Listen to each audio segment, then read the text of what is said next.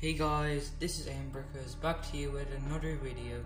Today I'll be showing you my mock of the Slave 1 that Boba Fett owns. So this is my Slave 1 mock. This has been here for quite a while and I thought I'd make a video on this today. As you can see, this is not minifigure scale at all. So if I put my sig fig right next to it, this is quite huge but not minifigure scale at all.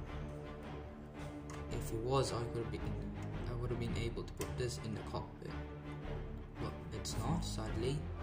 I don't have enough pieces to do that, but maybe in a future video I might make my very own huge Slave 1 full interior, like as much detail as possible.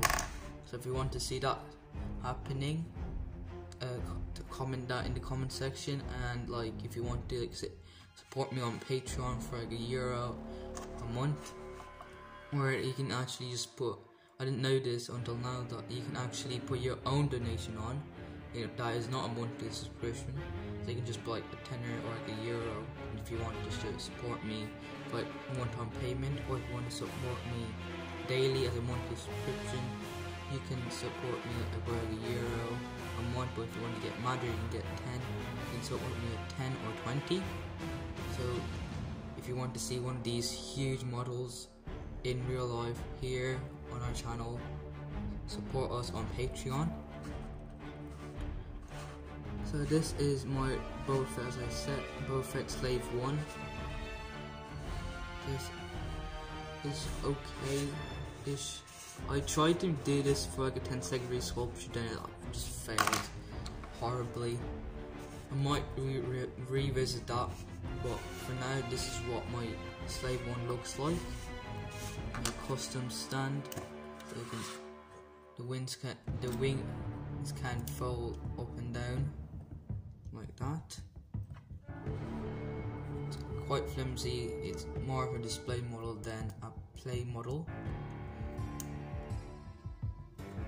So you can just put on like this if you want.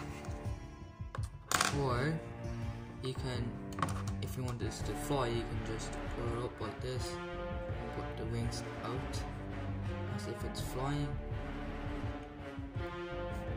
and you can switch it around if you want. This bit is a tiny bit loose here. I don't know how I made that. It's like this, you can see this is not Lego. This was way back in time when I barely had anything. So yeah, I might just take this out and put a proper Lego thing so it's not brick there.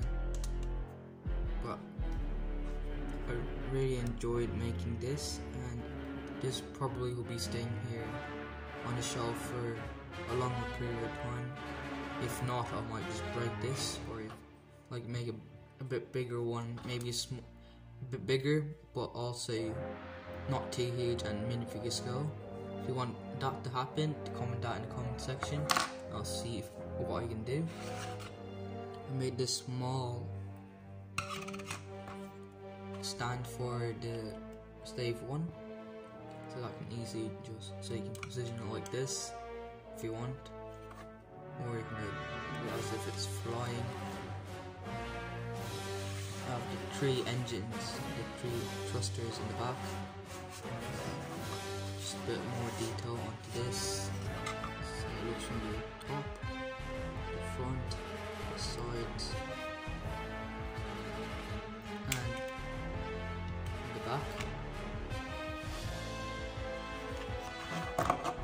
This is quite flimsy. It's only being connected by that one jumbo plate, so that's why it just comes out and swings up and down a lot. I really don't. I think this is a very nice mock of my very first micro Slave 1. So yeah, that's my review on my Slave 1 mock. If you're watching this video, please drop a like, and please consider to subscribe and put your notifications on so you can notify when we make more future content. And until then, will see you in the next one.